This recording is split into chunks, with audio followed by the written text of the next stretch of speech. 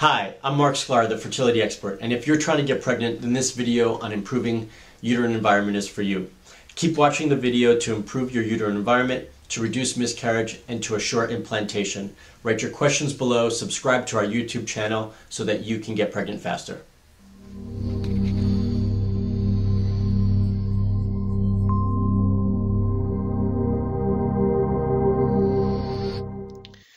Today we are going over part 3 of how to get pregnant faster. My name is Marc Sklar. I'm the Clinical Director of Reproductive Wellness, which is a functional medicine clinic here in San Diego.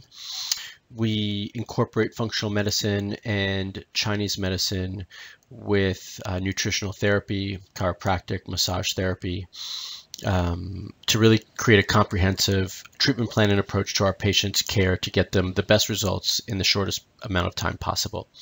I am board certified by the American Board of Oriental Medicine as well. So how to get pregnant faster. Hopefully you've already seen the prior two videos on this, the first one being on egg quality and the second one being on sperm quality. Today we're going over the uterine environment.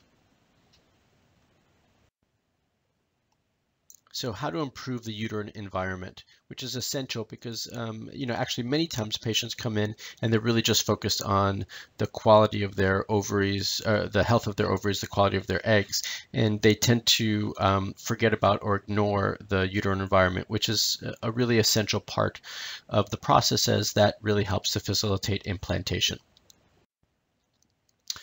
So some of the main reasons for a bad uterine environment are one, lifestyle habits, alcohol, drugs, tobacco, stress in various forms, one of them being emotional stress and weight loss, to just name a few.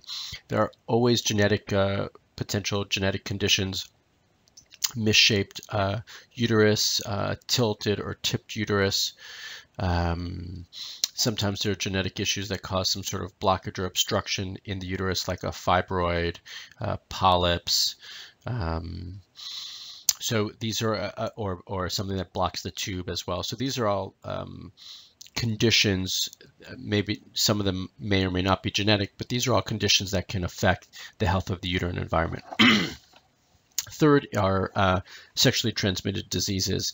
These can, if they go untreated or are caught too late, they can have large repercussions on the uterine environment and the fallopian tubes, as they can cause pelvic inflammatory disease, long-term blockages or obstructions in the tubes or the uterus themselves. Some of the main ways that we improve or can improve the uterine environment are through nutrition, natural supplements and herbs, acupuncture, and lifestyle habits. We've discussed a lot in previous two slides or previous two videos on nutrition. And so really for me, the foundation of nutrition is eating a whole food diet, minimally processed foods, always fresh, locally grown, organic, grass-fed as much as possible. And without the need to constantly repeat that, because I do go over that on many videos and slides, we're going to kind of just jump to the second and third, which are natural supplements and acupuncture. Now, even though I've discussed supplements and acupuncture on previous videos, when we talk about improving the uterine environment, there are specific things that we need to address and pay attention to that are different than some of the other conditions that we treat. So acupuncture is especially helpful because many times when we have a uterus, like let's just say if there's some sort of blockage, like a mass of some sort, the uterine lining's not thickening up enough, or something is due to sexually transmitted diseases, then many times we can have inflammation. So acupuncture is really great for this because it reduces inflammation, reduces pain, increases blood circulation, and we do in our office gear that straight towards the uterus, and that can really have a profound effect on the uterine environment as a whole. So that's pretty much always a big part of what our recommendations are when we're dealing with improving the uterine environment, the endometrium, the fallopian tubes. If there are, sometimes the uterus is tipped or tilted or displaced in some way, and sometimes that can be because the muscles and tendons are too tight and contracted, and so acupuncture can also help to relax the pelvic region as well. Moving on to supplements, proteolytic enzymes are phenomenal for cleaning up inflammation and improving blood circulation. So anytime I see patients with fibroids, cysts, polyps, some sort of mass, PID, any sort of inflammatory process going on in the uterus, if they've had a uterine biopsy and we found abnormal uterine tissue or cells, then I do recommend proteolytic enzymes. For good ones, they can be expensive, but they do work and they are worth it. Essential fatty acids for me are just really a big part of just general healthcare as a whole, but also a big factor here. We do want to, those essential fatty acids, those oils do help to bring more nourishment and nutrients to the endometrium and help to increase blood circulation as well.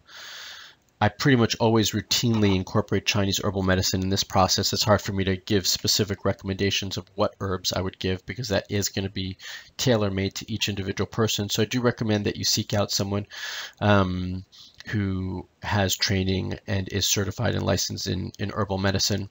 All of our therapists in our office are, and we do write custom formulas for all of our patients. Turmeric is wonderful because it is a wonderful herb for reducing inflammation, and so I do use that quite a bit. And then many times we'll also put patients on a detox program before we put them on any of these other supplements. It helps to clean out the liver, which helps us filter more efficiently, helps clean out the uterus, and reduce inflammation, and really just kind of allows us to press the reset button on our health and start fresh, if you will. Moving on to lifestyle habits now. So stress and sleep are essential. They are the foundation when we start dealing with lifestyle habits. When your body repeatedly encounters a set of physiological changes dubbed the stress response, trouble can brew. Stress may contribute to or make worse various health problems, including high blood pressure, suppression of the immune system, headaches, insomnia, depression, and irritable bowel syndrome. And this was written by, comes from the Harvard Medical School. Stress, we find new studies every day pointing to the negative impacts that stress has on the body. We know for sure that when we are in a fight or flight response, blood circulation and the supply of blood throughout the body is dispersed in different ways. The body redirects blood to where it needs most, and when we're in that fight or flight response, we're running for our lives, if you will. So our bodies are thinking that we're being chased by lions, tigers, and bears, and blood gets shunted to the extremities. Well, the first place, or probably one of the first two places it gets taken away from or redirected from, is the reproductive organs, because that's the last thing we need to do when we're in that stress response. So acupuncture does wonderful things for regulating the stress response, bringing more blood circulation back to the reproductive organs, but just any stress management system or tools that you use will hopefully have a similar effect. Sleep deprivation has adverse effects on the body's ability to manage stress, so we just spoke about stress, metabolize food, maintain a proper balance of hormones, insulin, cortisol, growth hormone, thyroid stimulating hormone, fighting off infections, and sleep deprivation is a hallmark for aging. So we really want to manage sleep. When you can sleep better, the body resets, blood recirculates the way it should, and our nervous system goes back to normal. So I encourage all of our patients to get at least 8 hours of sleep, and I should say hopefully 8 hours of sleep, at least 7. What to do to improve your uterine environment? So here are some other things that you can do. Abdominal massage is a non-invasive massage technique that gently manipulates the muscles and connective tissue that hold the organs in place. This is done externally on the abdomen. The intention is to guide organs to the proper position, releasing physical and emotional congestion and blockages. Abdominal massage is phenomenal for dealing with decreased uterine blood flow and improving the uterine environment. It helps tremendously when we're not just with increasing blood flow, but if we need to help with a malpositioned uterus or cervix, this will also help tremendously. Our massage therapist in our office does tremendous work with this, but any Maya massage therapist can do the same. Female steam bath. So vaginal steam baths are used to assist the cleansing of the uterus in conjunction with the myoabdominal therapy and treats a myriad of female health symptoms. We do have several videos on our YouTube channel that address vaginal steams and what it can help with. But this is something that used to be used in ancient times, or not ancient times, but hundreds of years ago, to really clean out the uterus, and something that we encourage in our office for our patients as well, to allow the uterine tissue to detox, if you will, and shed its lining more efficiently. Castor oil packs are also used for the cleansing of the uterus, and these help castor oil packs help to soften hardness or masses. So I do recommend it quite often for endometriosis, fibroids, cysts, polyps, and in the same light, if we need to nourish and bring more nutrients to the uterine lining, then I will recommend this as well. We do have a couple of videos on our website regarding castor oil packs. Or sorry, on our YouTube channel, not on our website. And then fertility, qigong, and meditation. A lot of people don't know much about qigong and meditation, but it was found that after meditation, serum cortisol levels, which are raised with increased stress, were significantly reduced.